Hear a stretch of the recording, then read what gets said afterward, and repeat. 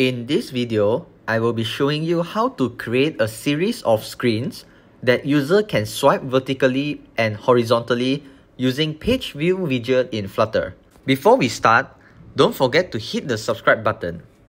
So to use PageView widget, firstly we have to create a page controller. Page controller manages swipe detection and provides the animation.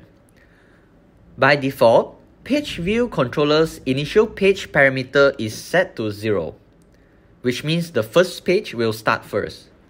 You can override this value by setting it to different value in the controller if you prefer to display other pages as initial page.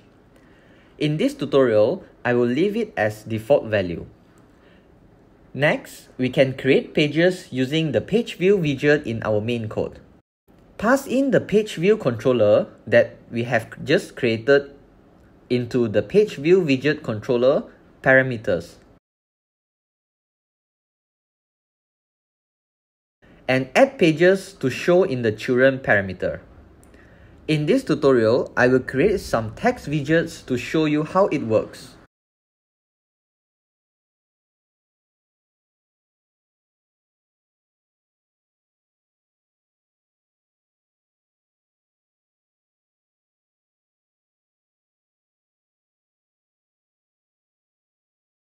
So here I have created 3 text widgets inside the PageView widget. Now let's try out in the simulator. So as you can see, user can swipe between pages horizontally.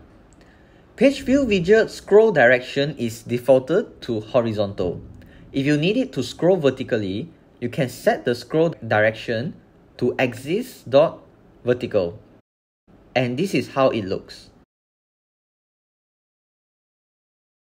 Now, you can scroll between pages vertically. So, in this example, I used text widget for tutorial purposes. You can replace the text widgets with the widget classes that you wanted the user to swipe through in the user interface. So, this is all about PageView widget in Flutter. If you have any question, feel free to comment below. Don't forget to like the video and subscribe to our channel. See you in the next tutorial.